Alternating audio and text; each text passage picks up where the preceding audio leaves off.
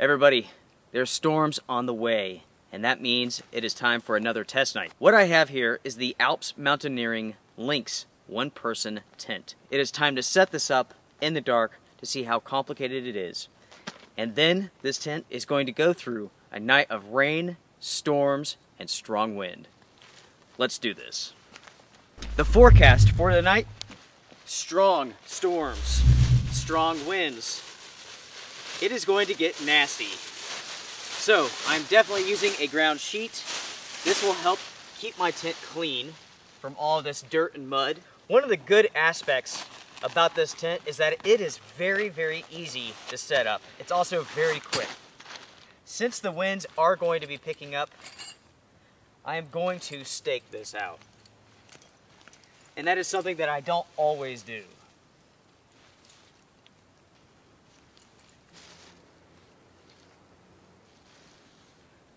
Now, as it stands right now, it is somewhat breezy. I wouldn't say that it's windy, it's breezy.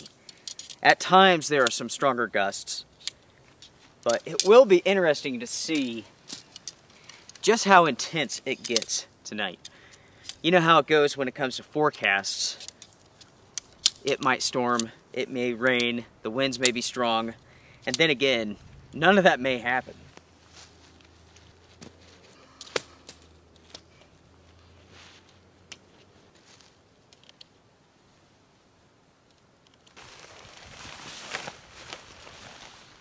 So as you all could see here, the setup process has gone very, very quick.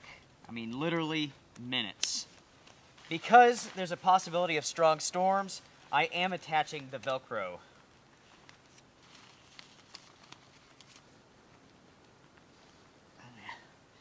One interesting aspect to this tent here is that it's almost like a double-walled tent.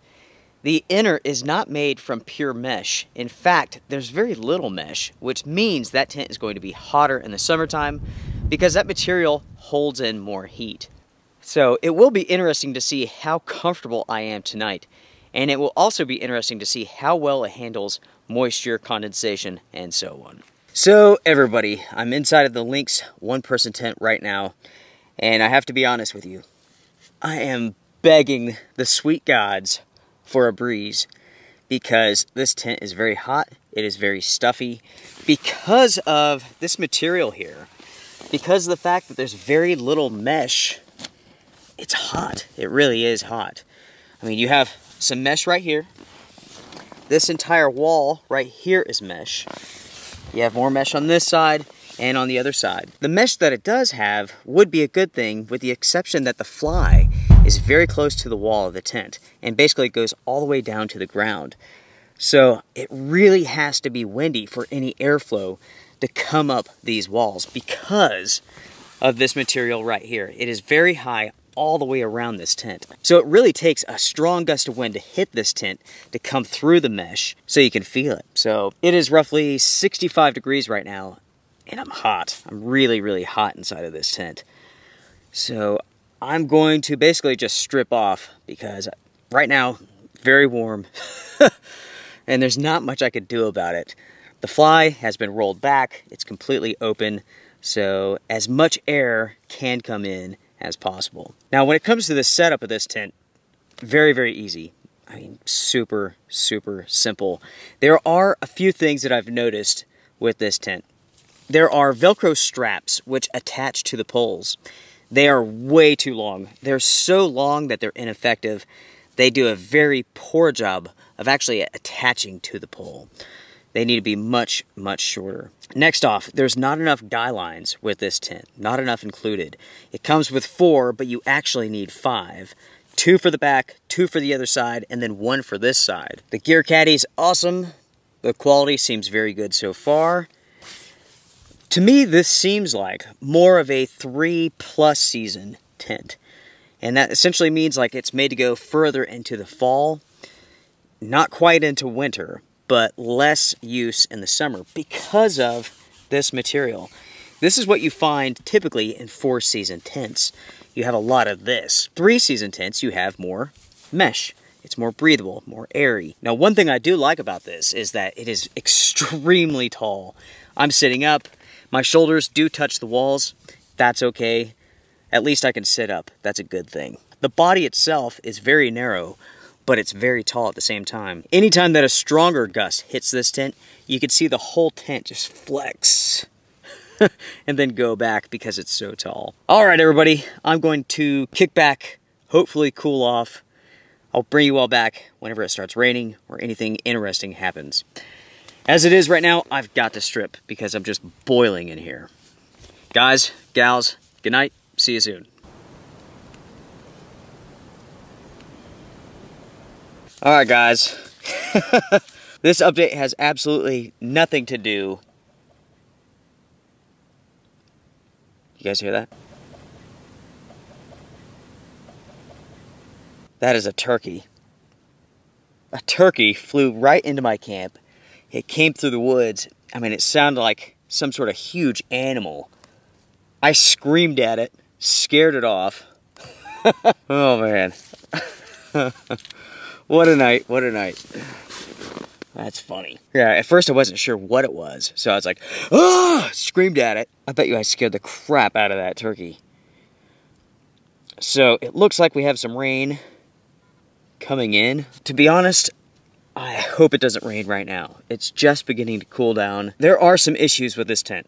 I will talk about those in the morning. Nothing's a deal breaker so far, but there are some aspects that you need to be aware of. Anyways, I'm going to lay down, listen to the turkeys, and whatever else. Whew! Scared the crap out of me. So, roughly 2 seconds later from the last recording, and it is now raining. So the tent zipped up, doors shut, storm mode engaged. Let's see what happens.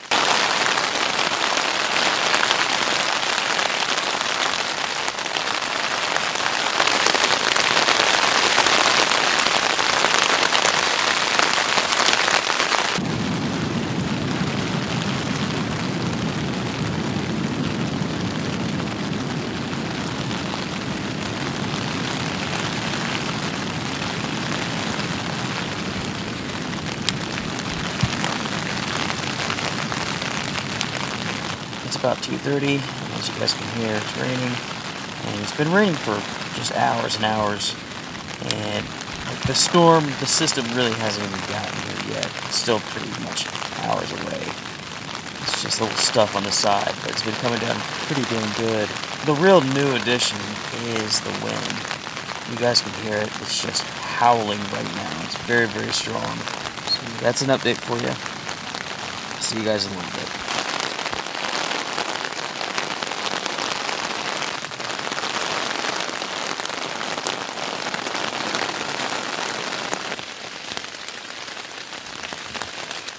All right, good morning, everybody. How you doing, everybody? As for myself, I'm not doing bad at all. There is a gigantic tick right here. He really, really wants me. He was over here, kind of got up, started moving a little bit, making some noise, and he is making his way over here. Anyways, so let's talk about this tent. Right now, it's not raining too hard, but it rained pretty dang hard, off and on, all night long. And the winds have been kicking up, slamming into this tent. And I can tell you that this thing is rock solid if you stake it out nice and good. Also, I've stayed 100% dry. When it comes to moisture, pretty dang good, really. There's not much to complain about here. And with that being said, I will have to continue testing this tent out because it's super windy. What about on those nights where it's not? This polyester material here, I believe it's polyester, this limits airflow. So the winds would blow, you have air coming through here, it's high up.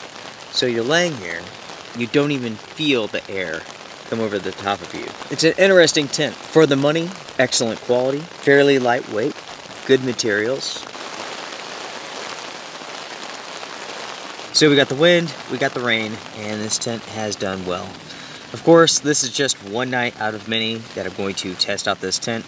Talking about this tent here, this is probably the most highly requested product to review that I've received. I mean, hundreds of requests.